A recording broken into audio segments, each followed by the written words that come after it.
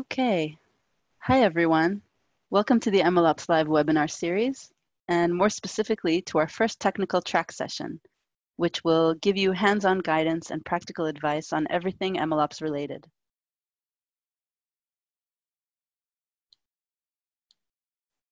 My name is Sahar, and I'm Iguazio's VP Marketing. It's great to have you all here with us.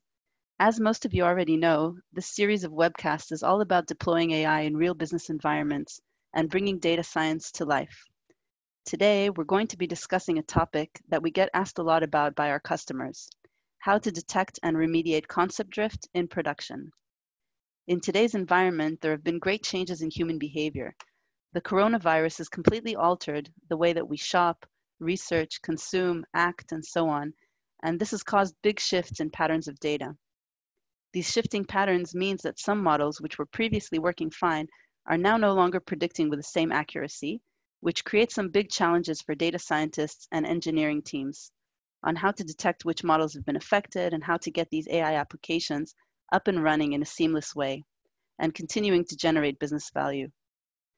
And to deep dive into this topic, we have with us today Yaron Haviv, Iguazio's co-founder and CTO, and Or Zilberman, our expert data scientist. Yaron will start us off with an intro into this fascinating topic of concept drift and MLOps in general, and Or will then share methodologies for concept drift detection and options for remediation, as well as practical tips on adjusting models, setting up alerts, tracking error rates, and so on, and a live demo on handling drift detection at scale with automated MLOps processes. You had some fabulous questions on the previous webinars, so we will make sure to leave plenty of time to answer your questions today as well. Please write those in the Q&A panel at the bottom of your screen, and we'll do our best to address them all. We've now put everyone on mute, and the session will be recorded and sent to you afterwards, so no need to worry about recording. And let's get started. Over to you, Yaron. Okay, thanks, Sahar. Do you hear me okay? Yes, perfect. Thank you. Good. So next slide. Before we dive into concept drift, so let's talk for a minute about MLOps and moving to production. Next slide. One of the key challenges that we see, and we've spoken about it in the previous sessions, is the move from research environments to production pipelines. In research environments, everything is relatively in small scale. It's done using manual processes. You extract some data, whether it's in CSV files, Excel spreadsheets, or some data that you brought on small scale. You run it in Jupyter with using all sorts of data cleansing or scripts that you've written to clean up the data. You're running training, sometimes using automated or cloud frameworks, and you generate a model. Once you've generated the model and evaluated it, you need to bring it into production. This is really where the fun begins, where you have to essentially start bringing real data. Real data is not something that comes from Excel spreadsheet or CSVs. It's data that's streaming in through JSON and Kafka streams, or data you have to grab from operational databases, from APIs, etc. You have to take all of this data and prepare that. Prepare meaning joining, aggregating, and building the feature vector that's going to be used for training. This data set usually is much larger than what you would fit in a memory. Then you run into automated training processes, is sometimes trying different permutation, different parameters and algorithms. Once you have a model, you have to serve the model. This time we're going to focus on the serving part in the MLOps pipeline. So you have to serve the model using functions, and those functions answer to various requests that come with real-time features. And those requests are then compared with the model, which presents some prediction and respond back to the user.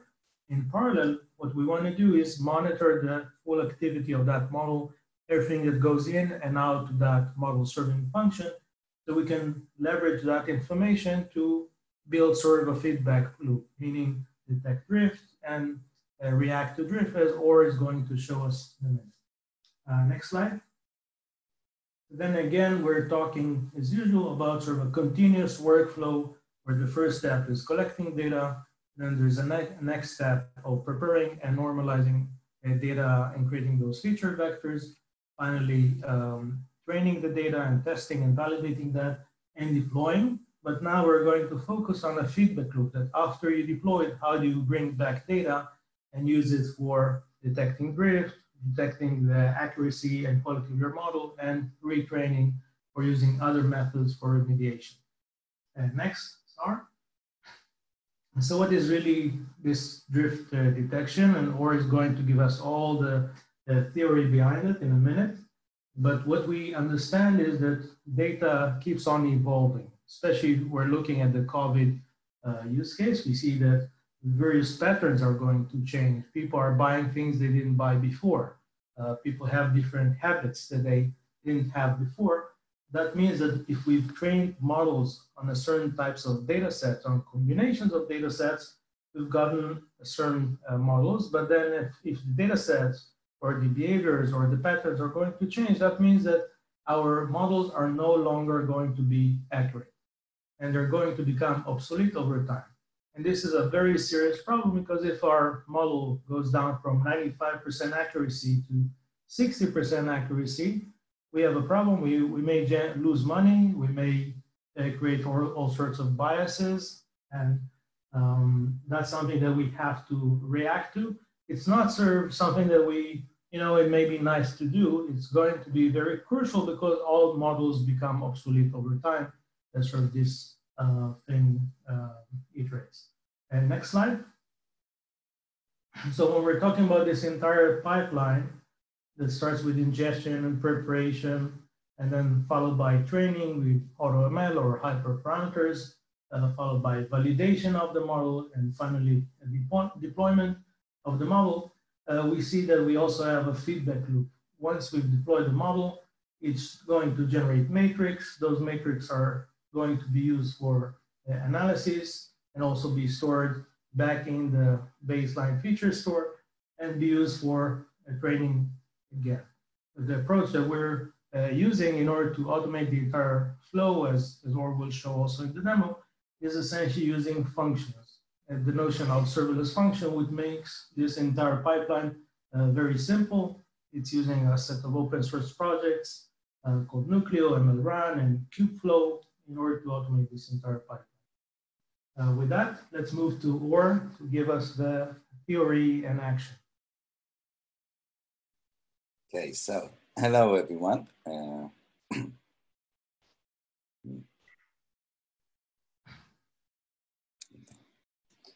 Sam, can you please put the slide?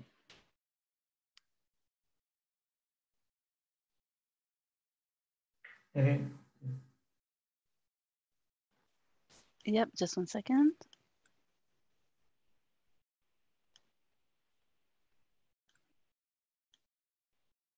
Next. There we go. Yep. Okay.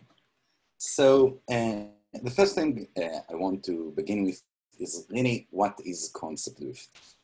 So when we are talking about concept drift, what we are talking about is really a change in the relationships between the data that we receive and the target variable, y, what we want to predict with our models over time. We can see such examples as lately with COVID-19, which generally took all the data that we had before and completely changed our predictions, either from the side of the consumers that are changing the way they live, and from the governments that are now actually imposing different kind of laws that also makes prediction based on the previous laws basically not reliable, rendering our models almost useless. I want to give a few more examples about the concept drift so we can get a bit of a feeling for it. So a similar use case that we can see concept drift around is, for example, smart grid, electricity management, where people try to predict really how we can manage the electricity flow throughout the grid. Now, there are some unpredictable parts that changes over time from renewable energies side, such as wind. Wind patterns change, and basically every time there is a change in seasonality or how the wind goes, also the pattern of how much electricity is made is also changing, causes some changes in the models that we need to apply. Apparently, this is not an easy problem, as was studied by a lot of large bodies dealing with this. So basically, we can see that there is a lot of concept drift, both between different seasons and also sometimes draft concept drift happening from storms and things like that, that can really change the prediction that we have on how much electricity is really going to go into the network. Another example that can be nice is self-driving cars. Basically, you are driving on your car on a lot of different settings, and every time you move from one setting to the other, for example, moving from a dusty road to a paved one, or maybe suddenly rain started dropping, what happens is that there are a lot of specialized models that each knows how to work best only with its own set of features and conditions for the road. So by tracking all the different concepts that we receive from the data, we can navigate through the different models, apply the best model that we need as the data is coming and as the concepts change. Now, there are a few ways in which concepts can change. It can be an abrupt concept drift, like we've seen on the COVID-19. Suddenly inside, in terms of 1 week or 2 weeks, we could see the whole world changing. Countries from 1 week to the next started to close their flights, close all the markets, and so on. It can be a gradual drift. Maybe something is happening in the market and it takes some time, and it can take a few weeks, a few months, but the market is slowly changing. We can also have a type of recurrent drift, like seasonality, which is a nice example. You have some models working better in summertime or in wintertime. Maybe if you're in tourism, you have vacation time and so on. So it can also be reoccurring as well. Let's go to the next one. Maybe to add on that point, that they indicated there's also sort of a missing feature, if I understand correctly. We could have trained putting this seasonality into our model to begin with, no? So a lot of the concept drift can be really related to the fact that there are some things from the real data that we either cannot detect, features that we don't have, maybe some measurements that we can't measure, for example, or we can't process.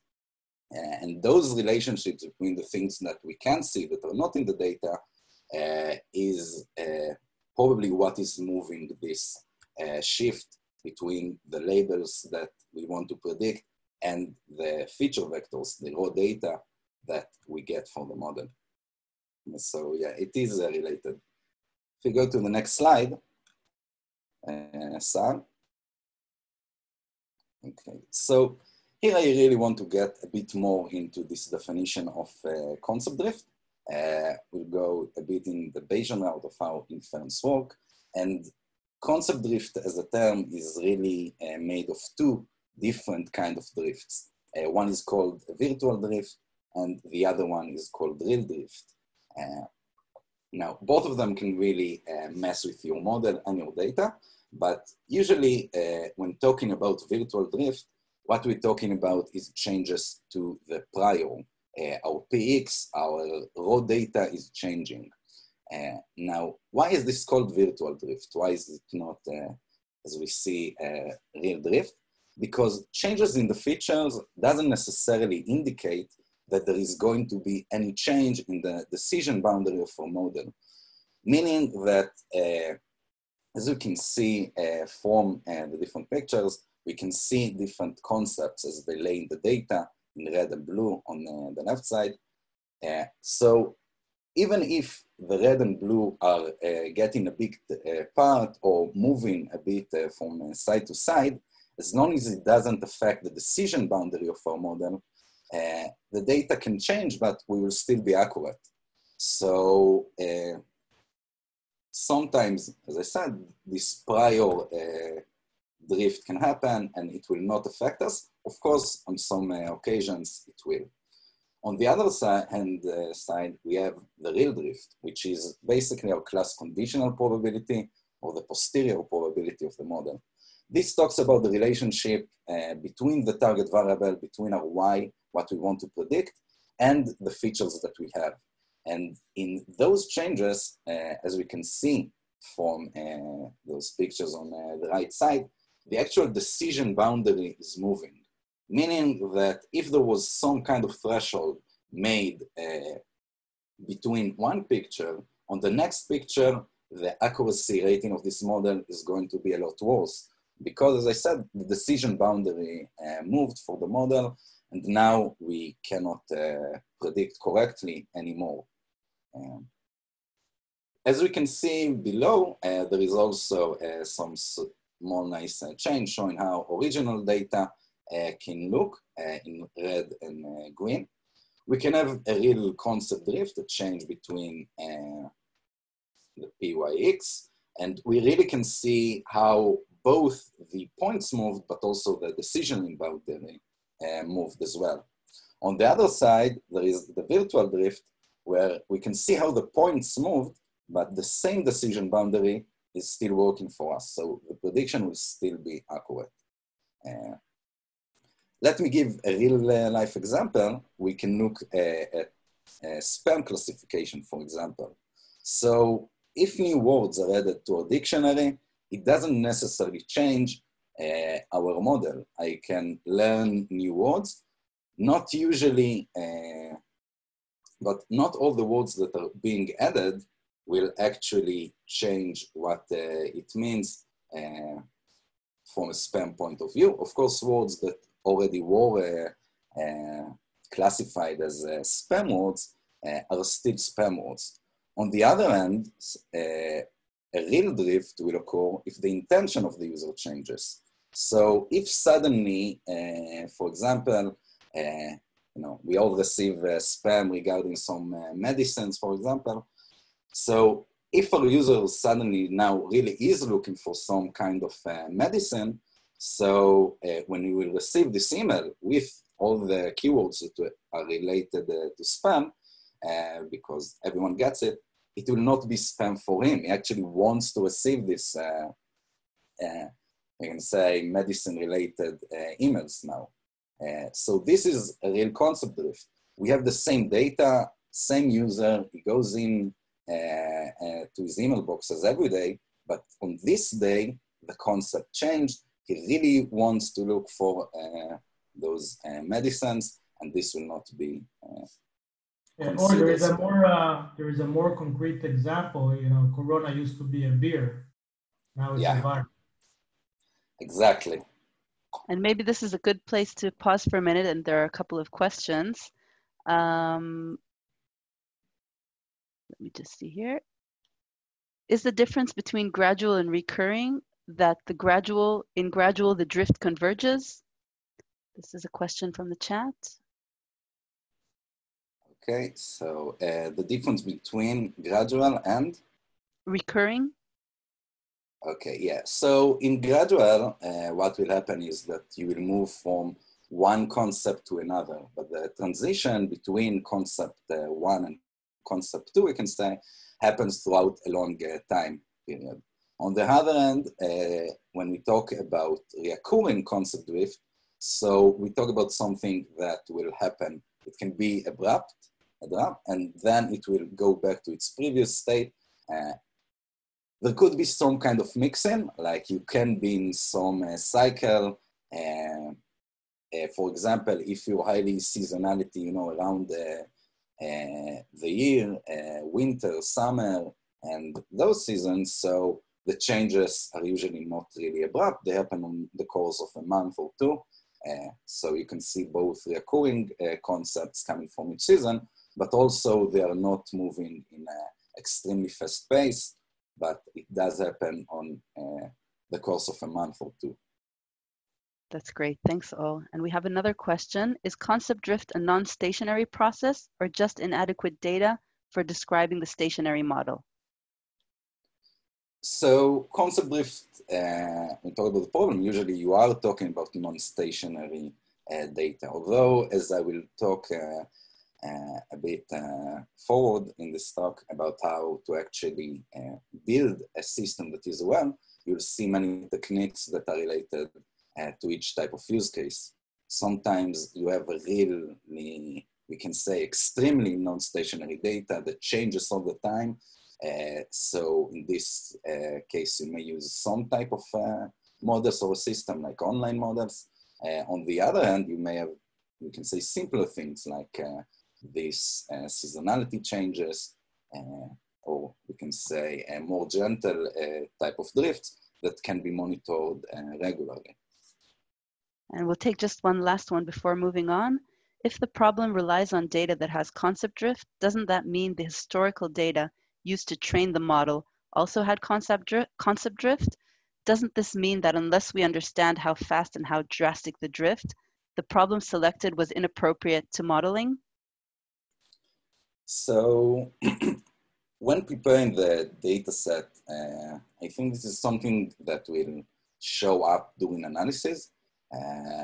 If you go through the actual features of the model and sample them at different points in time, you will see that you are receiving both different vectors, different statistics on the data, but also you will see that actually the accuracy changes. The model, I guess that the model wouldn't really know how to do the classification well when it receives a lot of different concepts. You can look at the left side where we show the virtual drift. If, for example, you have some kind of mix of those four concepts, and they appear in your data, so the model will have to kind of navigate the way between what's the best that I can predict when those four concepts are available, are in the data. On the other hand, if you build a concept-specific model and you can relate the data that you have to the specific concept, so you can choose a model that will more accurately predict on your data. So basically, you can move from lower performing, more general model to a model that really is, proved, you can say, to be related up to some extent to the data that you're seeing. Great, thank you all. We'll move on now so that we have enough time to cover everything. Okay, so let's go on to the next slide. Okay, so I think we can continue. We'll go over now the methodologies over really how to build a concept drift-aware system. We know that we have a model, we have the data coming in, as Yaron showed in the beginning on the pipeline, and we have this data, we have the model, it's predicting, and now we really need to think, how can we address this problem of drift, either prior drift, virtual drift, or our concept drift. So there are many considerations into how to build this type of system. The first consideration can be availability of labels, for example. In some use cases, we have a stream of labels coming in. For example, when we're doing ad tech, we know if the user clicked or not on on the ad that we showed him in a matter of seconds. We can close and see if a CPA, if an action was done in an hour or so, and we can update the model very regularly and track it. On the other hand, if we are doing risk analysis for loans, for example, it may be that I'm giving loans for 5 years or 3 years, and I won't be able to say if my risk model was accurate until the people will actually pay their loan. So I need to wait until the end of the loans given by the model So as I said, can be a year, 2 years, 3 years, until I actually have the correct label for this model. So this is something that we need to keep in mind when we build the system, because it's nice to have all the theory, but at the end of the day, we need to build something real that we work with what we have. So we have multiple ways of actually addressing it. If we have label, we can use more statistical methods, as we'll see soon enough. We can also do, if we have some availability of labels, or maybe we are doing some kind of semi-supervised learning, we can do active learning and things like that that can help us. And of course, we can try and use some unsupervised algorithms too. Regarding now actually how this system should work. So as you can see, there are 4 main components. We have our memory, our learning part, we have the loss estimation and the change detection. Now we receive the data, and the data goes into our memory. Those are basically the samples that we receive. And you need to think about this whole system as a holistic system. It covers both how are we going to do the prediction and how are we going to train the model later on when we know that concept drift may be coming. So the first thing is really the memory part. When we are talking about concept drift, we talk about time windows. At the end of the day, there is a concept drift form that started, let's say, 2 weeks ago, and it changed up to now. So we need to think about, when we receive our data stream, on how many samples are we working, or how are we really updating our model? How are we going to create the new training set that we will use to train the model next time on the new data? Are we using a fixed window, or maybe we are going to use some kind of variable window size? Now, the variable window size really can be interesting, as we can couple it with a change detection mechanism. So we will only select samples if some kind of, we can say, concept drift alarm went on, and we think those are really special and we need to use them. Or, as you know, we can set it on some time frame or a fixed size. The other thing around memory is the forgetting part. So we are getting this stream of new samples in. We need to think now how, on the other end, are we going to forget? Because, as we said, the concept is changing. It can be abrupt, it can be recurring, but it has this time frame. We need to find a way to both forget very old samples that we had in our training set. So this can, for example, can be when we do retraining on a fixed window size. So I immediately forget everything that came before the window that I'm training on right now. On the other hand, I can also do some kind of gradual forgetting. I can add weights, for example, so that each sample in the model will be weighted according to how recent it is, or I can even tie it into a change detector that will give weights based on how fitting they are to the training set that we had.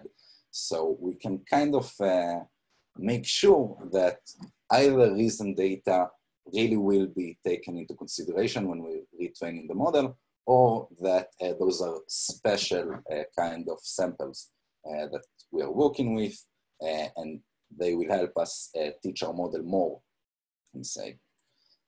The other part, the next part really is how do we change, how do we detect the change? So we have our change detection paradigm here. I'll go into it and explain a bit more next, but we have a way of tracking what our model is given. This can sit both on the memory of the data, tracking virtual drift, our priors, and also receive all the loss estimation, as you can see, through 1 and 2, and get the labels and predictions, so we can track our model accuracy across time, and we'll go a bit more into it in a minute. We have our loss estimation part, which really talks about how do we know if those samples that we are receiving changed our decision boundary or not. So if there is some kind of concept drift tied to some model, how can I really take care of it? Things like KS distance, A distance can be used, model dependent monitoring, where I can consider the margins between the different classes in the data. And the most important, we can say, we have the learning part. How really do we manage our models when we know that there is concept drift around? So there are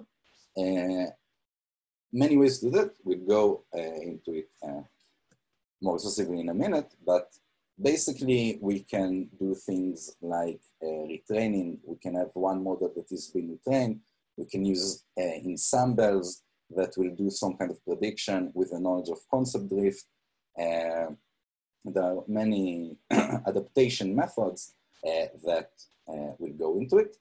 So as we look on the whole system, really we can see that in any part of both the system itself, getting the samples, tracking them, weighing them, estimating the loss between our learner and what we expect, a change detection mechanism, and the actual models, each one can have its own place where it can be fitted into a concept drift situation. So we can take the usual parts that we have in our model and while creating the model and basically tune them in a way that make this a concept drift aware system and that will be able to handle it by design. Let's go to the next slide.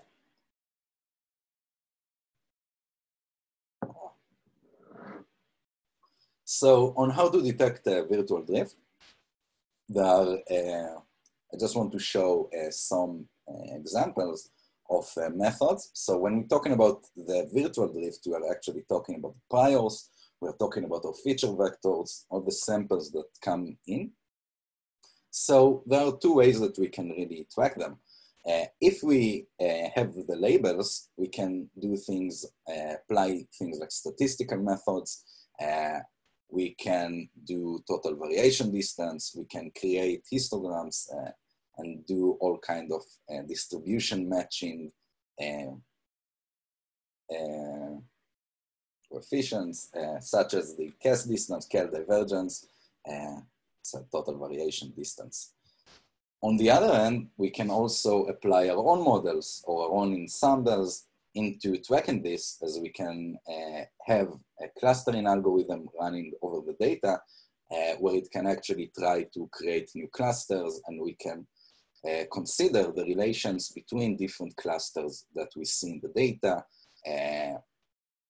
And by that, kind of finding out either when a new cluster emerges, when we have a new kind of samples that we didn't see before, but we can also track things like how those clusters are moving throughout the space and how the relation changes to give us some kind of alert. Now, those methods, as you'll also see in the demo soon, basically sit on our incoming stream and they enable us to have some kind of knowledge when the prior is changing. Go over please to the next one.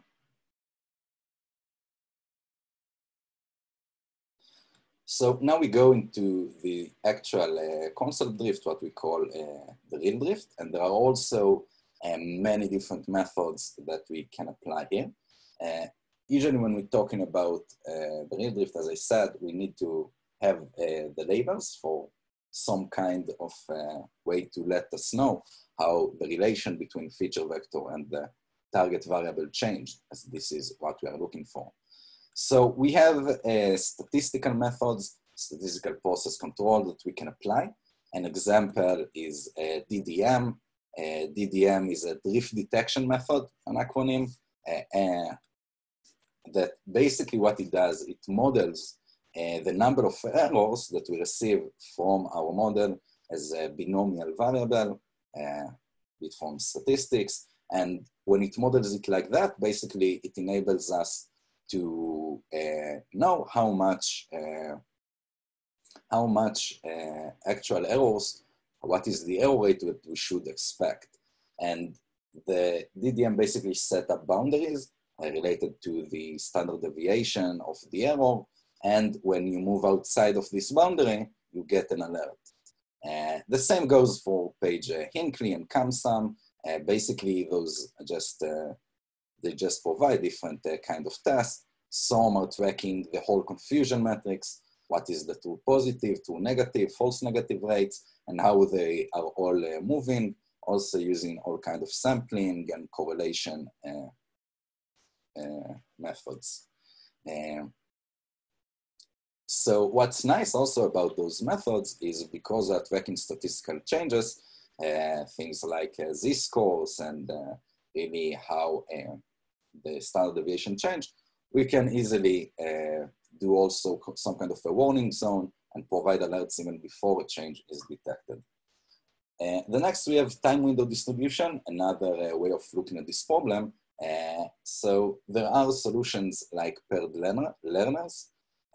This is a really nice solution where you have a big model that was trained on a lot of data. This is your stable model. And you have another model, it can be even the same type, which is trained on relatively small and recent data. Now, what you would look for is for times when the new model, the smaller one, actually is starting to perform better than the stable, bigger one. Because the main idea is that if we have stationary data, everything looks the same, and we give the model a lot of data, it should act better than a model that was trained on a very low amount of data. And if really the smaller models start to outperform our stable model, there must be some kind of change in the concept that allows the small model on the recent data to capture this new concept, where the stable model really didn't see enough of those examples, if at all, or maybe it has its own priors to how to do the drift. Another one is Edwin. Edwin is a method that basically sits on the stream of data, and it works on the labels. What it does is it looks for changes in distribution between the recent time window and time window before. It will start to split this time window to figure out where there are concept drifts, where there are different distribution between the old window and the new window. But what's nice is it will actually take the window that it thinks it has a concept change and will save it so we can use it in as our training data set. So we can end up with a lot of different, we can say, concept drift related windows for our training data set. The last type of approach I'll talk about is contextual approaches, DOF or tree features. Tree features, for example, meaning that we can basically train a small decision tree on our data and look if we have the timestamp as one of our features. And if the timestamp is an important feature to predict on the data, we can assume that there was some concept change. So the tree model kind of learn that one concept is on the left side of the tree, of the leaf, and another concept is on the right. So if we see such timestamp based features, we can try and use this node that the tree gave us in order to also split our data set and run all kind of tests on top of it.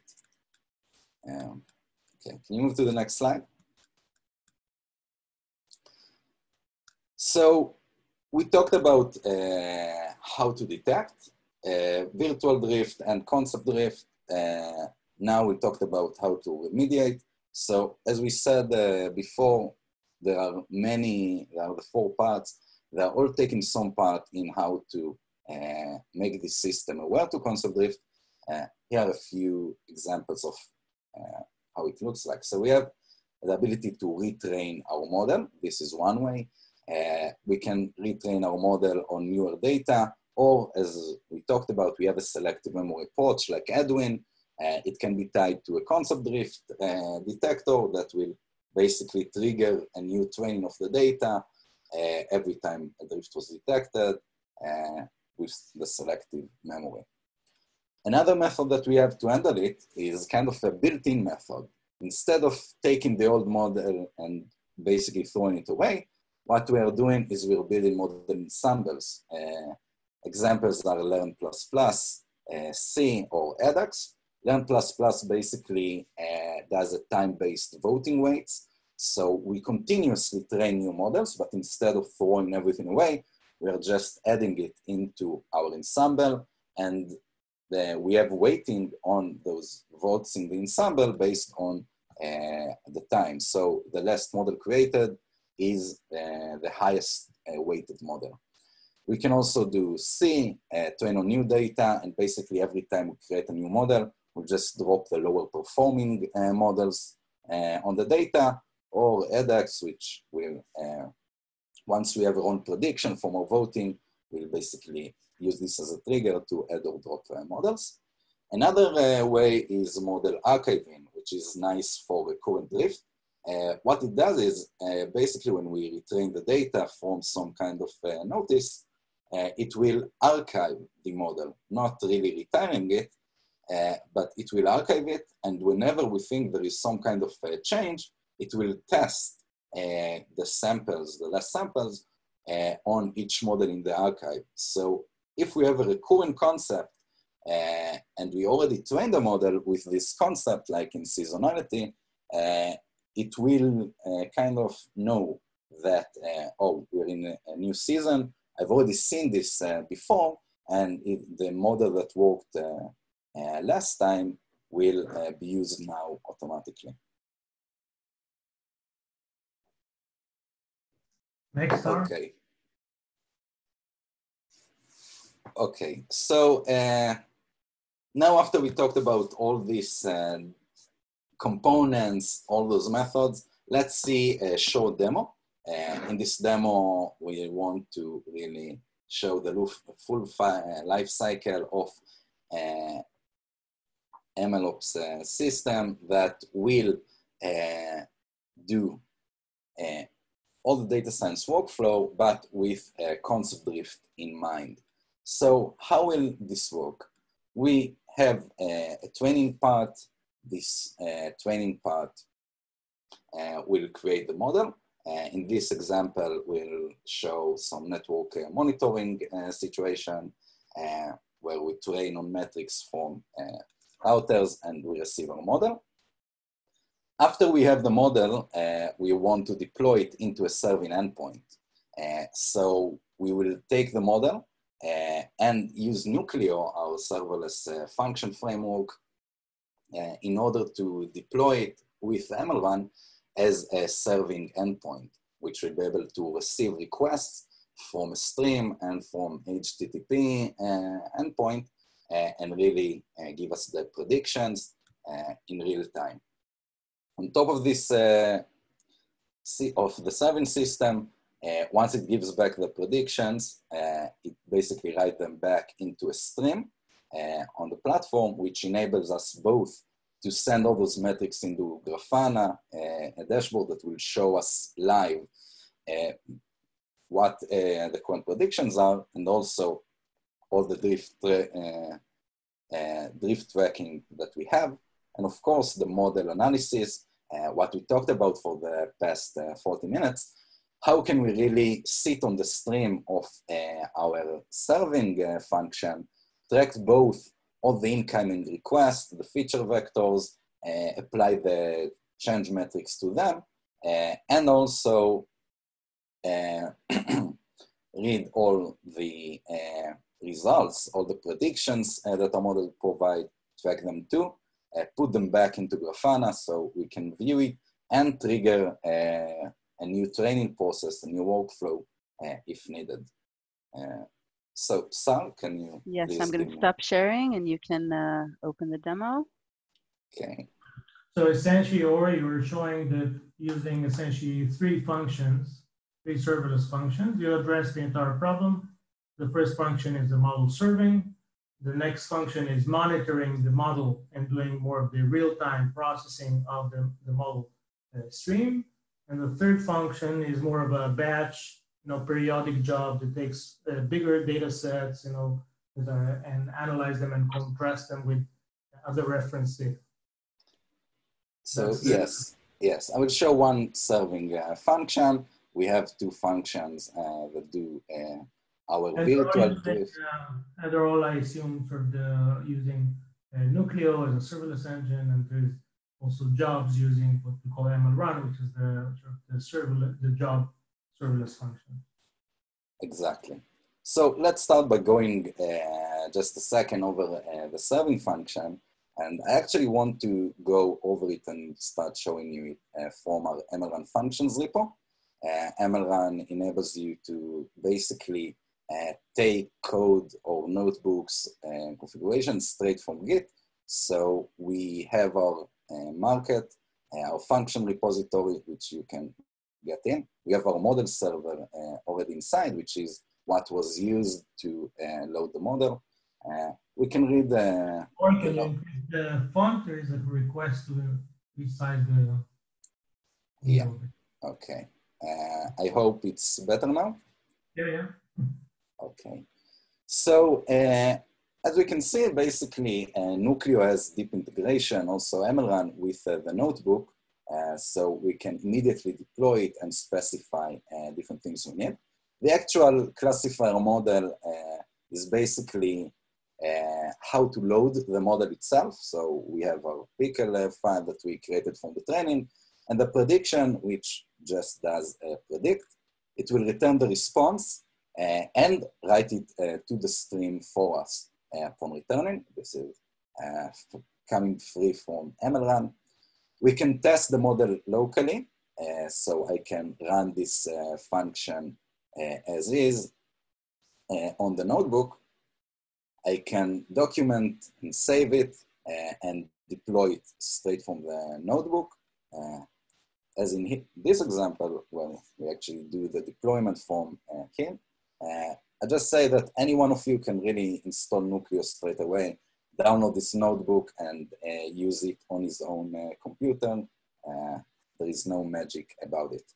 Once we're done setting up the function, so it will also get really an address, and we can see the actual function in our Nucleo screen. This is from inside the platform where this was actually deployed. So we have the function classifier model. It receives an event and predict from it. And we can see from the triggers that Nucleo automatically adds for us. We have an HTTP trigger, so this acts as a REST endpoint for our function. So immediately, any service can just send events to this endpoint, and it will automatically standardize them and will run our predict function every time we receive a new event. What's nice in Nucleo also is that this is already production grade, has auto-scaling features and a lot of other canaries and a lot of things. But, and again, Nucleo is open source and everyone can download and use it. Exactly. The next phase after we have our serving function, as we said, it returns the response from the HTTP and also save it into a stream. The next step is our model analysis. So as I said, we have two functions. MLRun is deeply integrated with Jupyter, and I'll want to show you a bit of how those functions work. So we have at first our concept drift detection function. This is basically a Nucleo function. It will have increase the font. Yeah, of course. Okay. So this function will sit on top of our inference stream, the one that the serving function writes to. And for every event, it will try and run some kind of analysis. So the function has its initializing part. Many of you, I guess, know from Lambda. Lambda serverless functions basically are stateless, so you don't have this part. But because Nucleo is stateful, you can put things inside, you can do batching, and you can kind of set all your connections inside on yourself. So you set our callbacks for the function if they are needed. We'll tell it which stream do we need to actually track. And we will add our list of models. And in this example, I'll use EDDM, early drift detection method, page incli test, and drift detection method. Maybe another point, all the code is in our repository, and afterwards we'll send the link to the code itself for anyone that wants to look into it. Yeah, the code, basically all the function will go into our MLRun function, so everyone could later on go and use them in their own workflows. So I set it up, and for the first time I was setting it up, I also want to run my test, my base data set, the one I trained with the data, so the models will learn from the beginning what is the right distribution they should look for. The next part is the actual handler, where I receive an event. Every time we do some prediction, it will be written into the stream. As we said, Nucleo automatically listen to this stream for me and gives me back my event. So I have my event, I construct the record to the way I like it, and basically I'll add the element I'll go over the list of models that I put in, DDM, EDDM, page incli, add the element and check if we have some kind of warning zone or a change was detected. If that happened, of course, we will alert our callbacks and also we'll push all of these results back into our time series database. Okay, and as you can see too, we can, of course, test the function from here, sending it some event from our stream. When was the prediction? Which class gave it? What is the name of our model? Prediction, and the actual feature vector that was sent with it. And to deploy it, I can very easily Nucleo deploy and deploy the function into our Nucleo. So let's jump into the virtual drift one, because we don't have a lot of time. So of course. The next function is the virtual drift function. This is an MLRun function that basically does work on more batch approach. What it does is it will take the data set that we have. It will receive two data sets, one a baseline T and the newer one U. So it receives the original base sample, and also it will receive some kind of packet, last whatever time frame you want to check, some data about the stream. And what it will do is it will calculate our metrics like TVD, total variation distance, Hellinger distance, scale divergence, and will compute all those metrics for us on top of an observation transformation that we are doing. Basically, what we'll do is we'll take all the feature vectors coming in, we'll discretize, show you, we'll take all the data coming in, we will discretize all the continuous features so we can really compare the distribution. So we are fitting all the different features to the discretizers. Once we've done that, we'll run all our prediction, all our statistical analysis, basically turn to observation, run all our results, both for class, both from our priors and our predictions. After we run that, we also push all the results to our time series database so we can view it on Grafana and analyze those results Can you later show it on. on Grafana? Again, we don't have a lot of time. Yeah, so as it pushes everything to Grafana, this is an example of a Grafana dashboard that is running on top of our data. I played with it. To highlight what you did is you had two functions. One is running in batch, one is running in real time, and they pushed data into a time series database based on all the anomalies. And that Grafana was sort of reading from the time series database and visualizing all the drift effects. Exactly. So as I said, the end of both functions, you're basically pushing to a time series database where I can easily track all the different changes. So for example, we have our concept drift on the accuracy, the first function. I can see the change detected, and so I can see the time frames. Here, I just fixed the labels to false on the data set, so we can see that it detected a change. We can also see all the warnings, and we can really go to any time point and look at which model gives us the warning, total count of how many warnings were given during the time period. Currently, we're updating over the last 2 days, 5 seconds refresh intervals. We have our prior.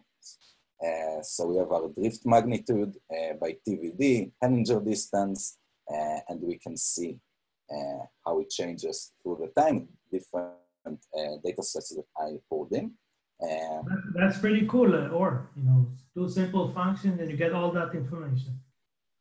Exactly. I think this is one of the really nice things that you can very easily just write a notebook, see that your code works, and you can immediately hook it up into the system. And because everything talks to one another, so it will automatically add real data. And, so maybe just show us now that the last part is that essentially instead of doing it one notebook at a time, you've also prepared, sort of a pipeline, a fully automated pipeline that builds the entire thing in one notebook.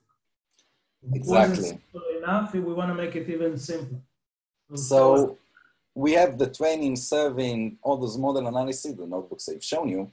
And now I really show you how we can, in one notebook, really launch this whole pipeline and how it will look. I'll just go a bit out of Zoom. Is it still okay, Aaron? Great. Okay. So we have our project notebook. In this notebook, I'm going to define an MLRun project, get the functions that I'm using, and basically deploy the full pipeline that enables everything you've seen up to now, including the concept drift, the stream, and the tracking. So and you had some AutoML and feature detection and all that just for fun, I see? Just for fun and for you, I'll do it this time. So I've defined a new project. I can initialize it from Git or anywhere else. Right now, I initialize it from our local directory. As I open a project, the next thing I want to add is a set of functions that I want to use in this project. Now, the functions can be from a repository. As I showed you before, we have MLRun functions with all kinds of different functions you can use. And this is automatically integrated into MLRun. When you download it, you can go to Hub. And once you say Hub and the name of the function, it will get it for you.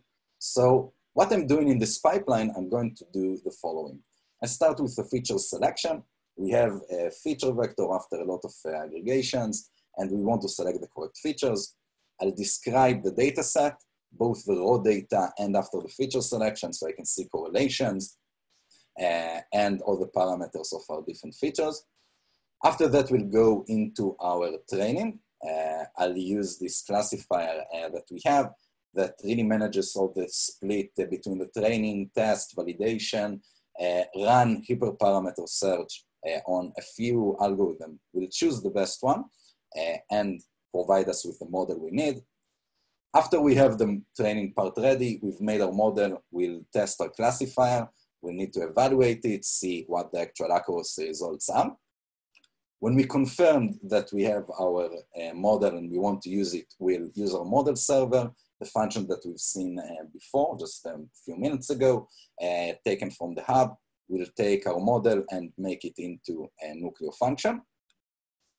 And once we have the function, we want to make sure that the endpoint is live. We want to both see that we can get requests. We want to see that if I check for some sample, I receive the same thing as I expected to locally. And also I want to check for latency.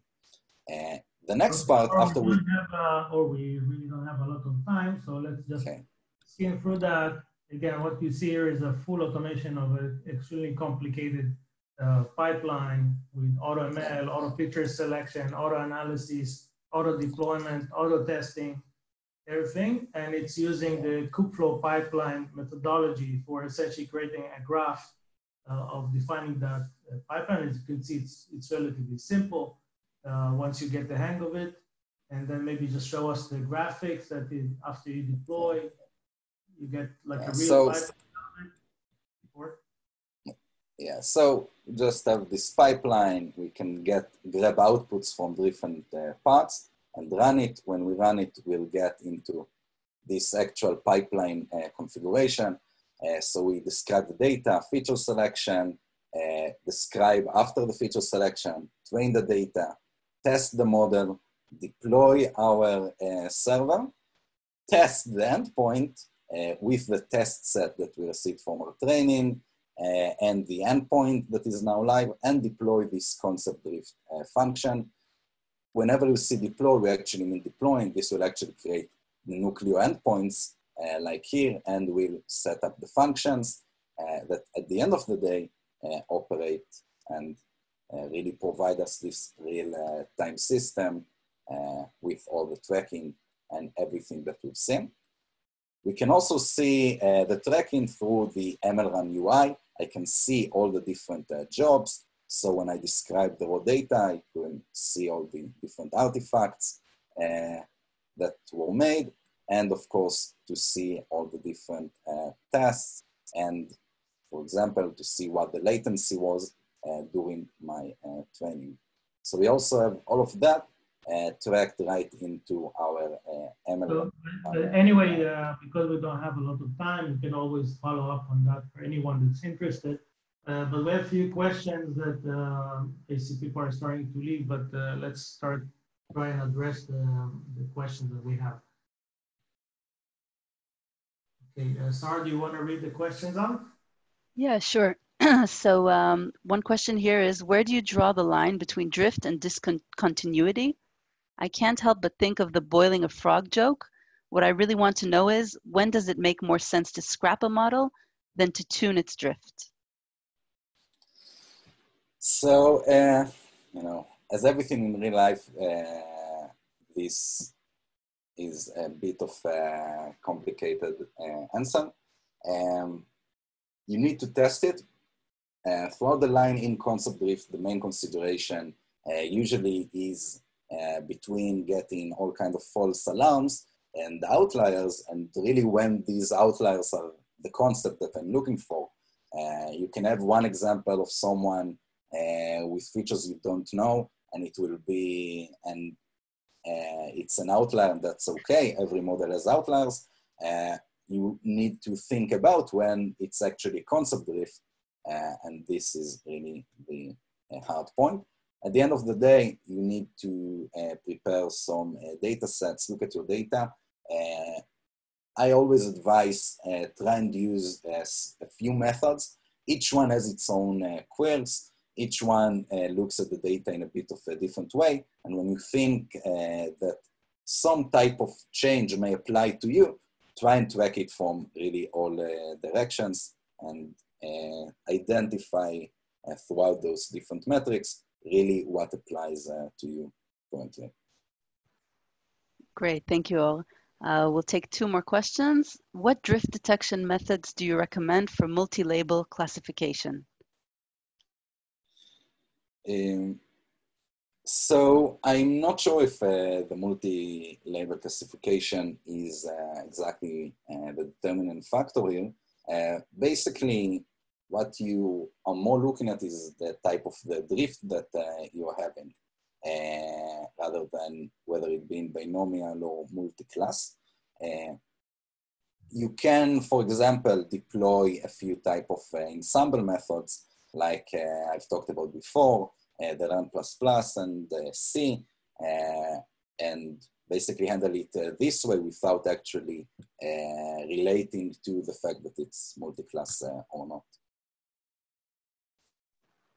And maybe I want to highlight one point that may have been sort of overlooked. You know, Or is a data scientist, very talented, but I think what you've seen that he built something that would take about 4 or 5 people in a regular organization, because you need a DevOps guy, machine learning engineering, data engineer, etc. But because we had all the automation around it and all the MLOps, he was capable of building this demo in a few days, where most of the complexity was around the actual math and data science, and all the plumbing stuff was fully automated for Or.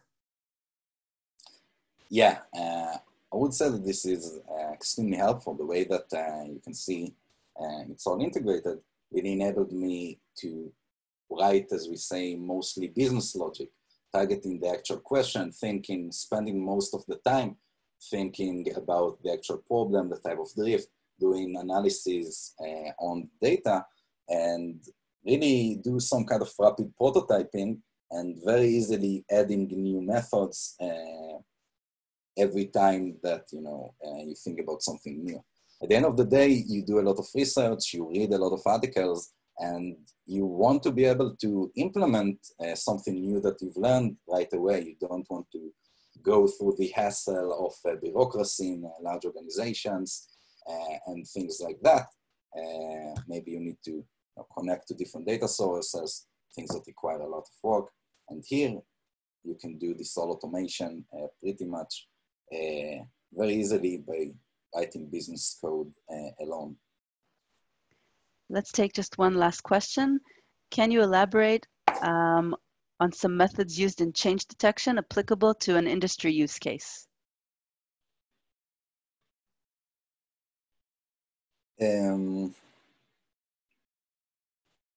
Okay, so it can be any use when case. we talk about the change detection, so even in a real use case,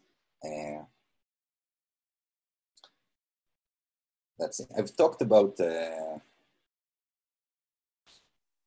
I'm just trying to look for really a nice example in my head, but let's say when we talk about how this change detection is coming to be, the main idea is that you have a model that is running some predictions, and suddenly you receive a data and the accuracy goes off immediately. Like we talked about the COVID, people looking for Corona, you used to give people ads that are always showing Corona, but now when someone is looking for Corona, is actually looking for the COVID-19 things. So when you track a model, if we take Google Ads, for example, we have a model that is predicting Corona beer for a lot of Corona searches, and the accuracy of that search really went downhill very fast. So the statistical methods here, especially in ad tech industry, for example, could be applied where you can immediately see that your accuracy drops from, let's say, 60% down to 30 or 20% because it no longer matches. So I think that, as you see, the main idea is really to think about what can change, what type of change I'm looking for to see, how this behavior works, and then you can match the detection method to it, and also all the different thresholds associated with it. That's great. Thanks, Ol. And if you don't mind moving to the next slide. Of course. So we're really kind of at the end of our webinar. We've even gone a couple of minutes over time. So thank you all for staying with us. We want to invite you to visit our MLOps page, iguazio.com/MLOps, and you'll find links to the previous sessions. You can download recordings. You'll find blogs and videos and lots of information about MLOps. Next slide, please. And we also want to invite you to our next session, which will take place in 2 weeks. And we're really looking forward to this one. We'll be joined by our friends David Aronchik, Head of Open Source Machine Learning Strategy at Microsoft, Marvin Buss and Xander Matheson from GitHub, and we'll discuss Git-based CI/CD for machine learning and MLOps through a live demo of enabling continuous delivery of machine learning to production using Git-based ML pipelines, GitHub Actions, with hosted training and model serving environments. I don't want to give too much away, but it's going to be really good. So look out for the registration link, which we'll email you in a couple of days, and we really hope to see you there. We're sorry that we didn't get to address all the questions. If you like, you can email us at info@iguazio.com, and we'll be happy to answer any that we didn't get to. And do let us know if you have any comments or feedback about today's presentation, and if there are specific topics that you would like to hear about in our upcoming episodes. And we'll send also a link to the code repository once together with the email blast. Yes, absolutely. And thank you so much, Yaron and Or, for this great session. And thank you everyone for joining us today and for staying overtime. We really hope that you enjoyed it. And we'll see you next time.